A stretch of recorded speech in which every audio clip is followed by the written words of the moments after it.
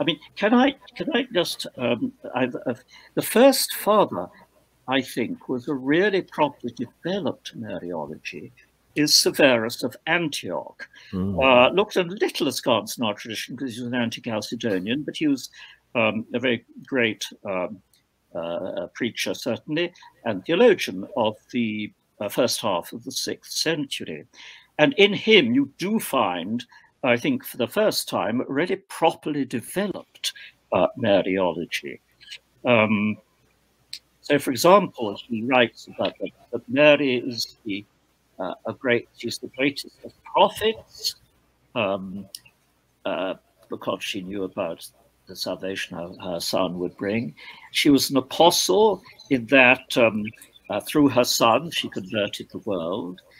She was a martyr because of the various, a sword will pierce your heart. And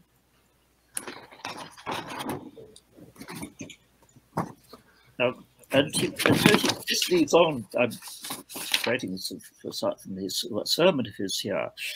What could be more divine than the Mother of God? What could be higher than her? To come near her is to approach holy ground and reach to heaven. The Mother of God is the yeast of the new creation, the root of the true vine, of which we have become the branches through the germination of baptism. And then he talks, of course, quite directly, with no sense anything unusual about it, about praying to Mary, seeking Mary's prayers.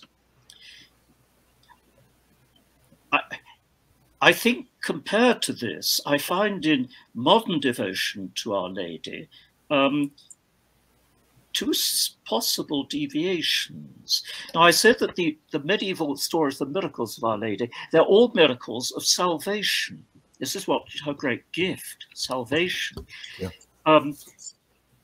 There are no stories of her actually healing disease. Now, why do people pray to the saints? Well, traditionally, it's above all to deal with problems of illness, above all, famine, if there is, plague,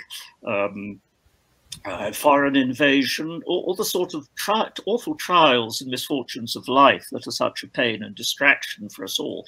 But the Virgin, her role is on a higher level than that, because, as I said, Cyril recognized, she gives us salvation.